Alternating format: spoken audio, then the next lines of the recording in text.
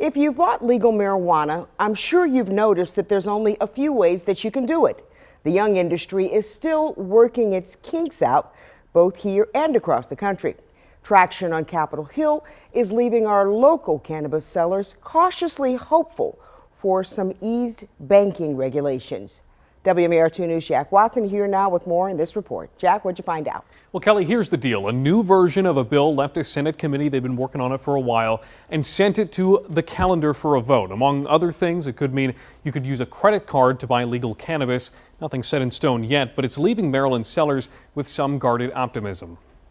The legal cannabis industry was less than 1 month old when we last checked in with Dispensary's Matthew Hersh in Cockeysville. Business is good, but finding consistency in how that business gets done has been tough. In the last 3 months, we've gone through 3 different payment providers for debit cards. Legally, their customers can't use credit cards. It's cash or debit only. Traction on Capitol Hill could change the way shops like Hersh's do business. The Senate Banking, Housing, and Urban Affairs Committee moved the Safer Banking Act, a version of an older effort, to a Senate vote. It would create more banking opportunities for legal cannabis and the big one, credit card payments.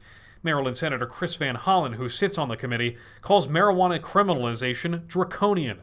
In a statement to WMAR 2 News, he says, quote, "The Safer Banking Act is one important step forward in eliminating the industry's current cash-only economy and the many risks and burdens that come with it." Hersh, who runs a smaller shop, still sees an issue. Even with the Safe Banking Act, smaller cannabis companies are still going to be considered risky banking loans.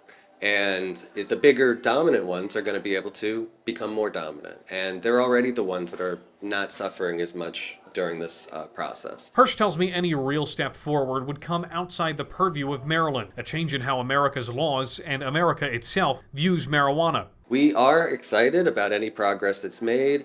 We keep track of it and hope that there's going to be changes to the way that we can bank.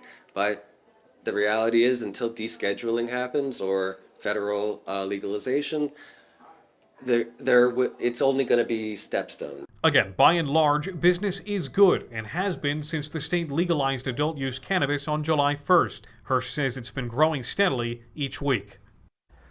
Well, again, for that bill in Washington, this is a major step out of committee. It is still not law yet. The Senate still has to vote on it. It has to go to the House, which, as we know, is going through other issues right now. So it looks like it'll be a while before the president would get it. In the past, President Biden has said he would support similar legislation, Kelly.